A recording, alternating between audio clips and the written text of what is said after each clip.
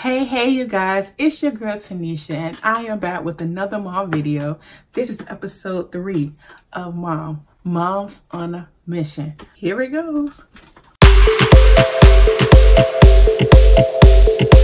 Today I'm going to do things a little different. It's not going to be more of a certain topic, but it's going to be like a life update about what's been going on with me, what's been going on in the family and stuff like that, and how I've been dealing with things. And yeah, and I thank you guys for watching. If you're new here, make sure you press that subscribe button, make sure you give us a thumbs up, and make sure you're sharing this video with others. All right, so these last two to 3 weeks for me and my family, it's kind of, well, for me personally, it's been more of like a blur. Like everything just been going so fast. Like we've been doing something and being busy or having to do something like every single day of the week, and it's just been a lot going on.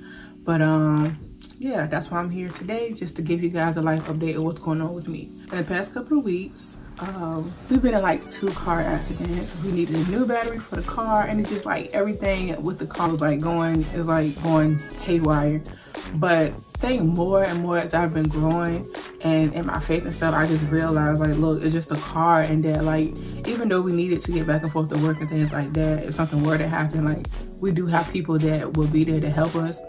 But it's just like, man, like this is so temporary. Like, okay, on to the next thing, you know. And if it was for me, like maybe a couple of years ago, I probably would have started crying. I probably would have, you know, been so bent out of shape because I got a dent in my bumper until it get fixed, or somebody could have took our life, even though we're all safe and everything. Now it just made me realize like how small things like that are. Everything is cool. The car's still running. We had the money to get a new battery. Okay, how do I react? How do I move on from here? And you try not to get in that little funk of like expecting something negative to happen. So I've been working better with that, specifically as far as believing that the best is going to happen for me, or like God is going to favor me in this day, in each and every day.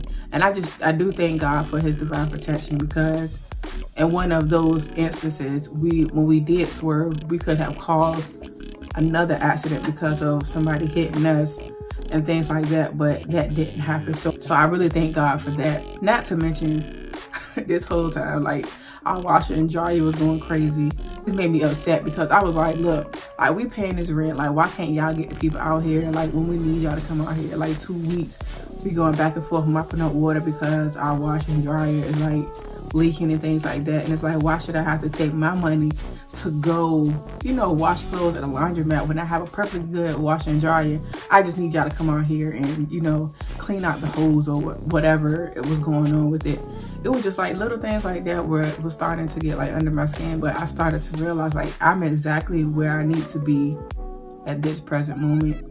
And sometimes it's hard to accept that. Why am I going through all of this? Like, why? Like, even though those things seem so small, but when it starts to affect your everyday life, you start to look at it a little bit harder, I guess. I can't wash clothes when I want to because I'm gonna have to sit up here and mop up this whole puddle of water and stuff like that when I shouldn't have to do that. Like, why is somebody gonna hit me? Why is my battery down right now? All those things start to pile, those small things start to pile up and pile up, and you kind of get frustrated. What I'm starting to realize is that when you have that word in you and you see that vision, that long-term vision, like you have to realize like, yeah, I'm gonna go through some things. I'm still a human being. Like those things are gonna happen. It's just, how do I deal with it? Let's see what else happened recently. Recently, I went to a photo shoot with my big sis, Casey the artist. Make sure you guys go check her out on Facebook and Instagram. Like she's an awesome makeup artist. And I did a photo shoot with her maybe like a week ago. I learned so much from, even if we don't have nothing but a little conversation, I learned so much from her, and like she really inspires me, especially because like I was so nervous and like kind of insecure about all the attention being on me when we were taking the photos and things like that. Like I understand that I'm pretty, but it's just like receiving those compliments all the time, it's just like, I don't know how to say it. Like, it's like, thank you, like, okay, all right, okay, I guess so. Like for me, those compliments and attention is just something that I have to change about myself, of being more open. Like, yeah, I am pretty, like, thank you, like, girl, you know, thank you. But it was a really cool experience for her to practically beat my face.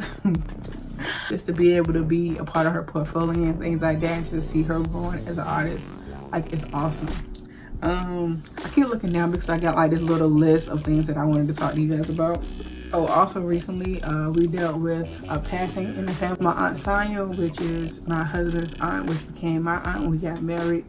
I just look back and think about how tenacious and how strong she was. She was dealing with cancer for 10 years. She passed a couple, like 3 weeks ago. And for me, it's just been I'm like constantly thinking about her now. When someone passed, a lot of the times we sit back and reminisce, like, wow, like you think about the memories and the times that you spent with them. And every time I was with her, she was always smiling. She was always strong. And she had this vibrant personality, and her creativity was like out of this world. And I think that's what really drew me into her. She will forever be in our hearts.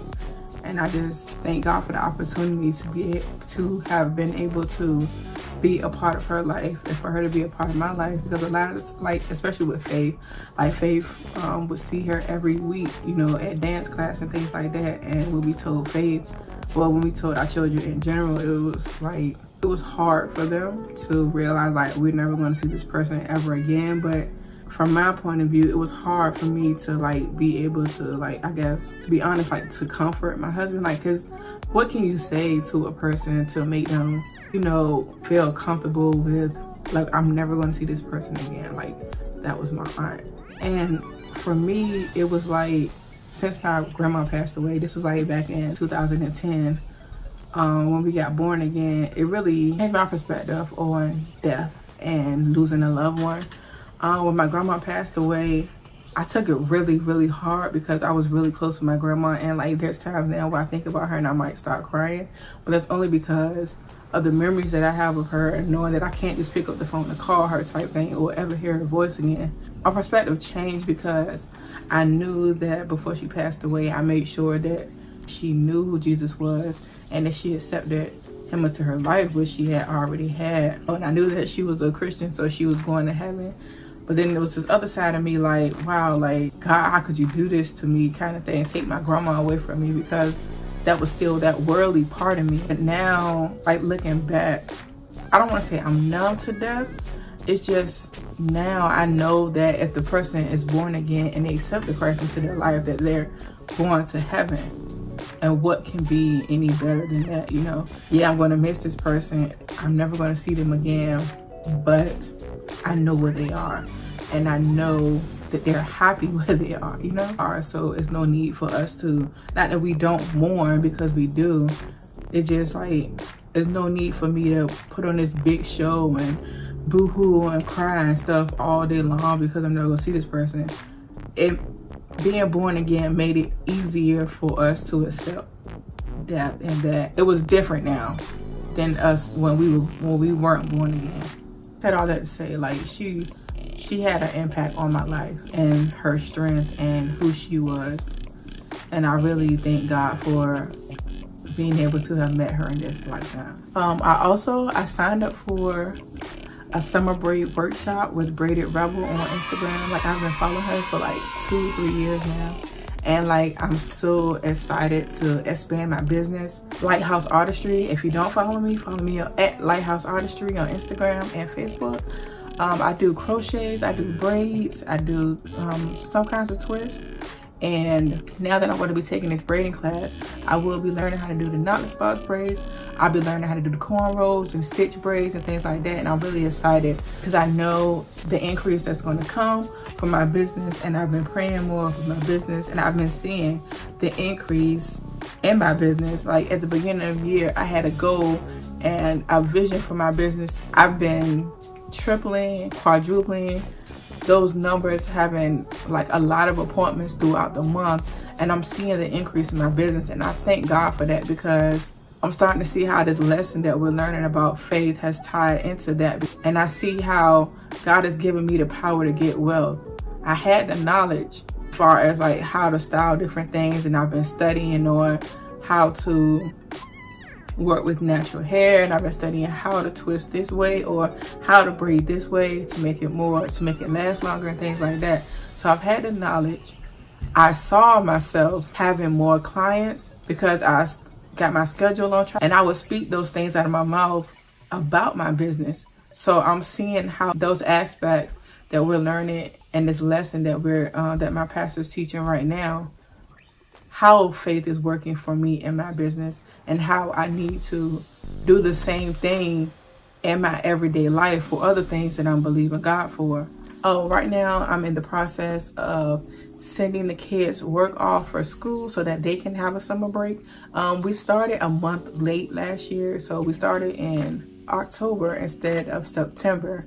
We should have been done like within the beginning of the 6 months, but we've been taking breaks and we've just had a lot going on as a family, and their time kind of like, I have a whole year to teach them if I want, but right now we're trying to wrap up everything so that they can have the month of August for a summer break. So I'm working on that. A lot of things have been going on.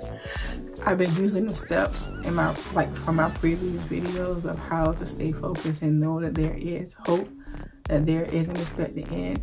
And the scripture that I've been leaning on, you can see, keep moving forward. Something that I've been pushing myself to do this year. The scripture that I've been leaning on is Proverbs 4:25.